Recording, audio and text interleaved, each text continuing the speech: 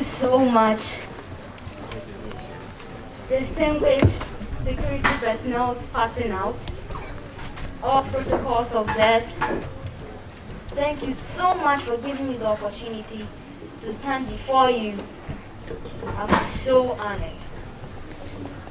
There has been a lot of peace campaigns due to our December elections, our coming December election. But I have volunteered to do mine with the security officers because you have the official call mandate to protect our country. There have been a lot of end police brutality, and I know you know. End this, end that brutality, and so on and so on. But with God, we know that this shall not happen to our motherland.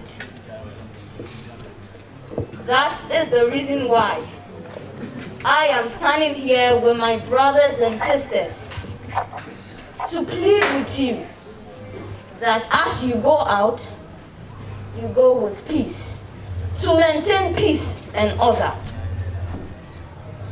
The people you are going to protect are looking up to you. So please, don't be biased. You are the ones to protect us. And you must be dealing professionally, because professionalism is your name. So many children haven't been to school due to COVID-19. So just imagine.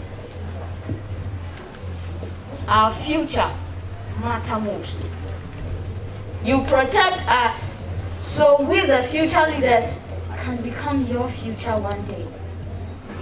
And please, my mothers, my fathers, my uncles, my aunties, it is always seen that the children and the mothers are vulnerable. But we don't see how vulnerable these security personnel are. They are fighting. They are risking their lives to protect us. So we must protect them. We must support them. We must encourage them.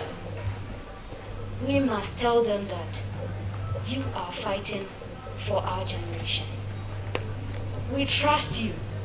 And please do not let us lose our confidence in you. May God guide you.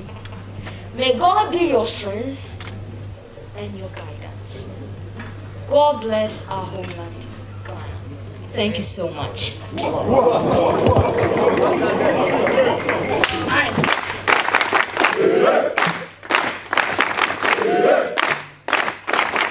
Ahoyaa!